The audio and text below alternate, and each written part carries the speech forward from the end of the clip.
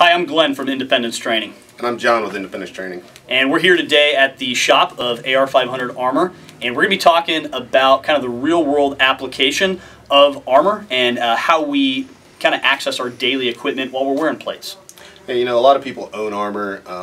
They're not 100% sure how to set it up or 100% sure how to apply it to their life, so we're going to cover some of those points today.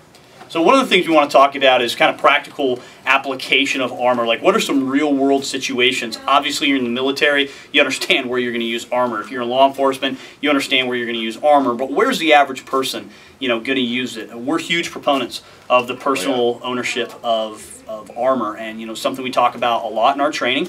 Something we talk a lot about, in some of the other venues that we use, such as social media and YouTube, and we've got a radio show called The Arms Room.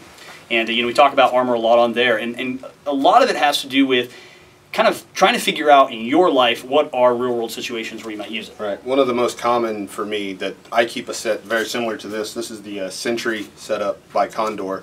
I keep a set similar to this by my bed in case of the bump in the night, or I have to go and get my kids after that bump in the night. So it's easy for me to get on, get off, and it gives me an extra level of protection, because if I have a gun and someone's coming in my house, odds are in favor of them having one as well.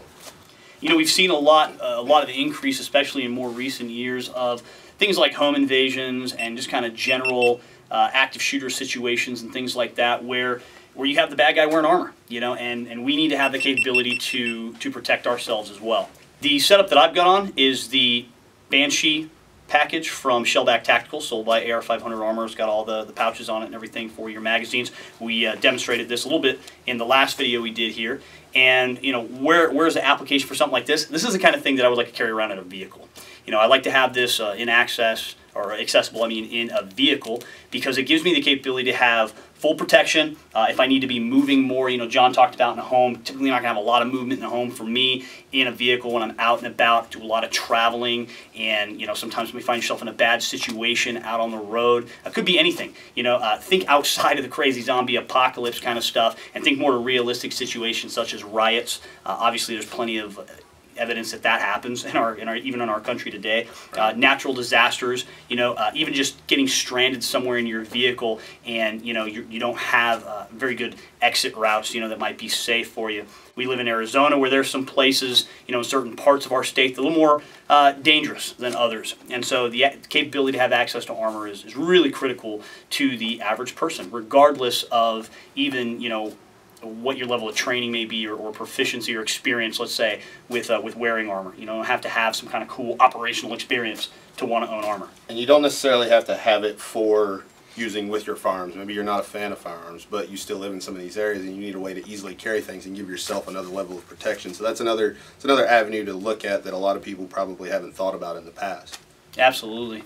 So what we're going to do is we're going to get into a little quick demonstration of how we access what we refer to as our first line gear, which is the stuff we carry around with us everywhere we go, primarily, in this case, being a handgun and even a handgun reload if we didn't have anything available to us, such as John's Sentry carrier there. And then we're going to get into some dry practice techniques, things that you can do at home to make sure that your armor is set up the right way. So when you're wearing armor, you have to make sure that you can access any other equipment you may have on your body. Specifically in this case, handguns that may be concealed. I'm a big proponent of concealed carry, and here in Arizona we can do that. So I have to be able to access my equipment even if I have to throw my plate carrier on for whatever reason. So in this case, I have a traditional kind of strong side carry handgun concealed underneath my shirt. And even with my armor on, because it's appropriately fitted to me and because it's appropriately set up, I can still relatively easily access my handgun, and even if necessary, access my reloads. So it's really important that you make sure that your gear isn't going to get in the way of you being able to access your equipment. As you guys just saw with Glenn in his traditional strong side carry, the way he has his vest set up, it works for him. I carry appendix style, which is a little bit different, and the way his vest is set up, it wouldn't work. But for me, this still works just fine. I'm able to get to my handgun, I'm able to get to my magazine if I need it, and I can quickly put it away or get it out as needed.